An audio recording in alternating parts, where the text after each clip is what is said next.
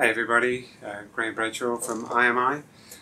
Just giving you some tips on how you can boost your immunity. Obviously very topical at the moment. Look, the studies that I often use to kind of get really firm about what does work and what doesn't are the so-called Cochrane studies. And there's some good Cochrane studies on vitamin D, also on probiotics. And it turns out, of all of the things that I've seen, they're the two that have the most effect at reducing the number of respiratory tract infections we can get.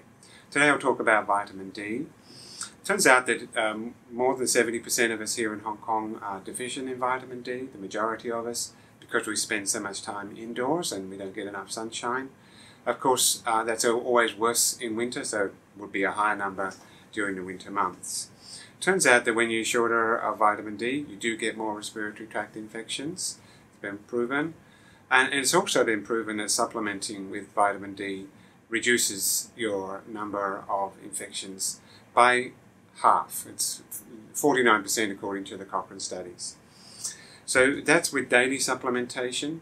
The Cochrane studies don't list what they've chosen as the average dose that have been given, but we find that clinically we need to be giving 1,000 to 2,000 IUs of vitamin D a day to have much impact on getting those blood levels up.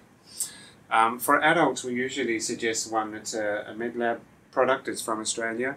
The beauty of this product is that its particle size is very, very tiny, and it's a spray, and it goes straight into your blood, bypassing any complications you might have with absorbing in your gut. And it's the best one in terms of raising the blood levels nice and quickly. It's also with vitamin K, which is another topic, but vitamin K is best with vitamin D, so they keep in that balance. The other product we have those for kiddies. It's a nice easy one to just put a drop into any food that they're having, like a breakfast cereal or something like that. And it's 1,000 IUs as well, safe to use.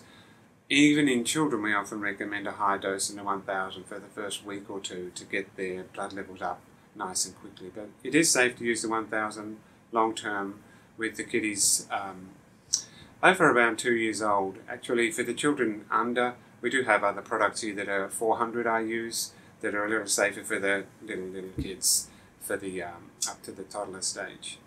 So vitamin D. The other thing, apart from it reducing the number of infections, those who are more weak with their lungs, such as asthmatics, have far less incidence through the year when they're on vitamin D. It cuts that by half. Strangely enough, it always seems to be by half.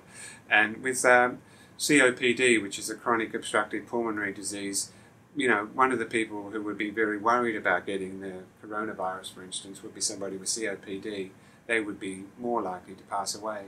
Well, what we do know with vitamin D, certainly we don't know yet about how it is with coronavirus, but it does reduce the severity of illness, of respiratory tract infection for those with COPD quite significantly again, so that they're about half as affected as they would be otherwise.